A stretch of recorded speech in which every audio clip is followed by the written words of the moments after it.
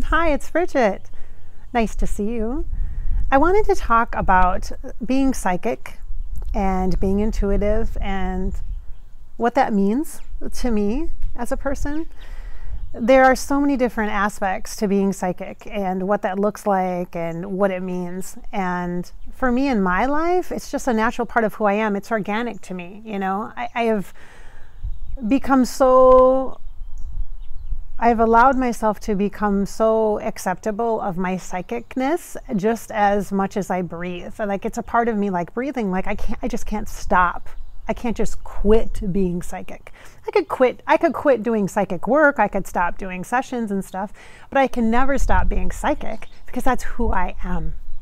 And I believe that everyone is intuitive. I believe everybody has the ability to connect, if they choose to, with spirit. The most important relationship that you have, however, though, is with your own spirit. And that's very true. That's been very true for my path as a psychic, because it's been a process to really learn to trust myself and to be okay with my biggest thing, because I come from a very success-driven, oriented background. Like, when I was young, I decided that I was going to go to college and I was going to make something of myself. And I was the one in my family that was most likely to be a senator. I was very passionate about public service. I loved politics and government back in the day. That was like the 90s, okay, 80s and 90s, you guys. And I did go to school and get a couple of my bachelor's degrees are in political science and urban and regional studies. So I decided, instead of going into politics, to go into government, to be in public service. So I did that, and I had a wonderful career for 10 years. I worked in human resources. I did a lot of different things. I've worked in organizational development and learning at a large county organization. I've also worked in city government. I've worked in, zoning and code enforcement, inspection, home area. I've also worked in contracts and ordinances, law kind of stuff, like the being part of board meetings and committee meetings and all that kind of stuff. I've written policies and just all sorts of stuff, a lot of variety. But so I have that background, and my mind was always driven to be successful. And to me, success meant a good career where I made great money, had good benefits, and could provide for my family comfortably. I never necessarily set my sights to be rich in my life, but I didn't want to be poor. I didn't want to have poverty. I didn't want to have money be something that would hold me back. And so I felt like very early on in my life that education was the way that I could make sure that didn't happen for me, that I could make sure that I could take care of myself and my family. So that is what worked for me. What works for other people is what works for other people. But that was my big thing. That was my steady security thing. And so when life happened and I had my first baby, my first of my four, about a year later, that was when my dad was diagnosed with HIV/AIDS, actually full-blown AIDS. He went into the hospital and he didn't come out. And I mean, it was way too late, for my dad. It's not too late for other people. People can live long lives, good quality of lives with HIV/AIDS, but it was way too far for him. And when that happened, my daughter was 1.5 years, and I was pregnant with my second baby at that time. So I had lots of life-changing things happen. So I had a baby, my first baby, then I was pregnant with my second baby, and then my dad has this, horrific disease, and that is like torturous disease. And I mean, it's so mean. I mean, it's so intense, and oh man, that was awful to watch that. And then he dies, and I was really close to my dad. My dad was the one that took me on my first field trip to the state capitol. My dad was the one that rode a bus all night to march for women's rights in Washington, D.C. when I was in high school or early college. I can't remember what age I was exactly, but my dad was super politically active, and then my mom got politically active. My parents were just advocates, very strong feminists, my dad as well. And so I was raised in that environment. So that's part of my nature, I think, or my nurturing, maybe my upbringing. But I, of course, chose to be born into that family. So I clearly have an advocacy spirit anyway, like a warrior stand up, right? So now as a psychic, I'm standing up for your intuition, and your intuition is really your spirit. We all have spirit. We have our physical bodies and we have our spiritual bodies, which are one and the same. Isn't that weird to say that? So I know there's layers. So the physical body is the vessel, the physical tangible vessel that you can touch, that gets to wear the clothes and that has the microphone, right? And the earrings and such.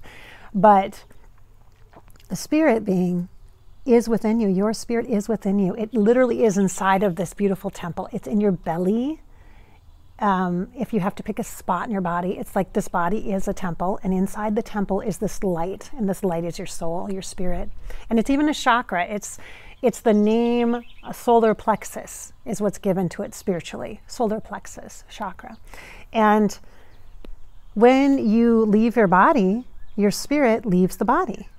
But when you're a human, you have your spirit in your body. So you're always a spirit. So whether you have a body or don't have a body, your spirit's always with you. So it's not to be a person and then blow off being a spirit. Forget about that. That's a whole beautiful resource, access, encouragement, courage, confidence that you have. A beautiful relationship with your truest source self is your soul, your spirit, your intuition.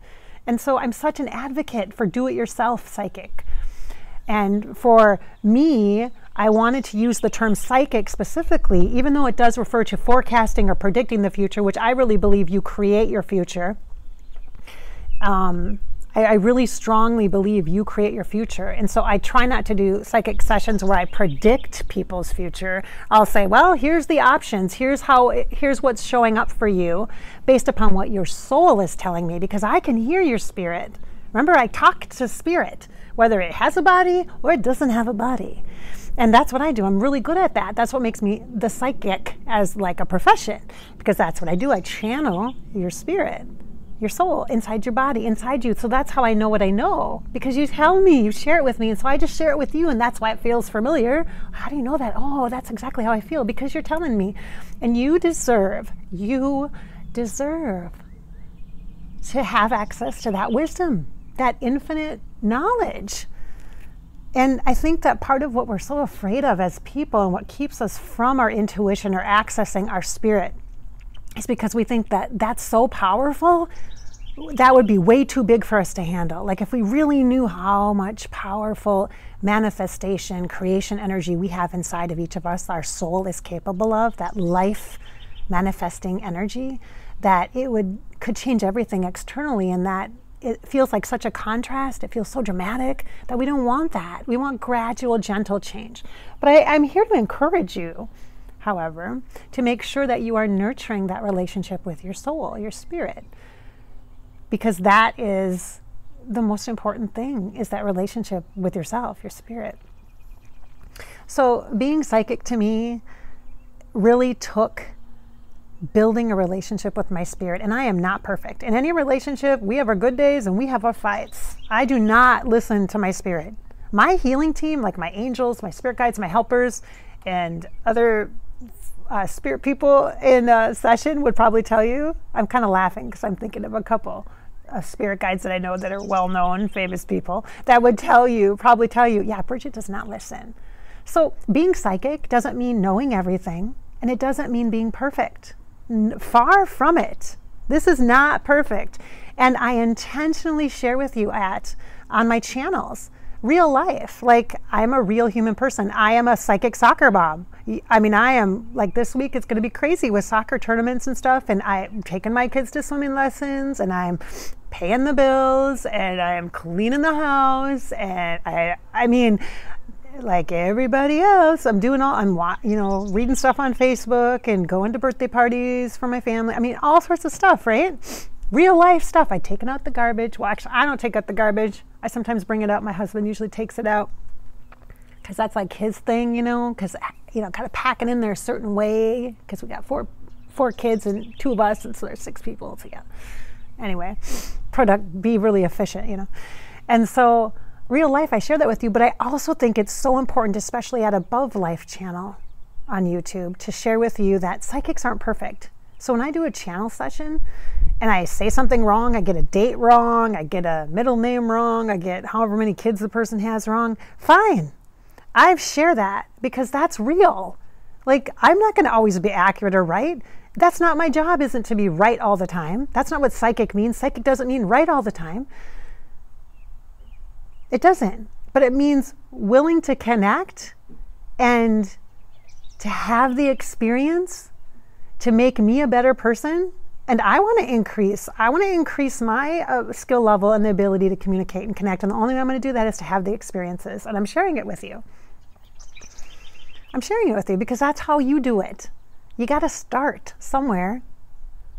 You got to start somewhere. Olympic athletes, Olympic runners and sprinters didn't start out the moment they were born running like an athlete. They did so many different things along the way to give them the experiences that they have, the practices that they have to really be successful.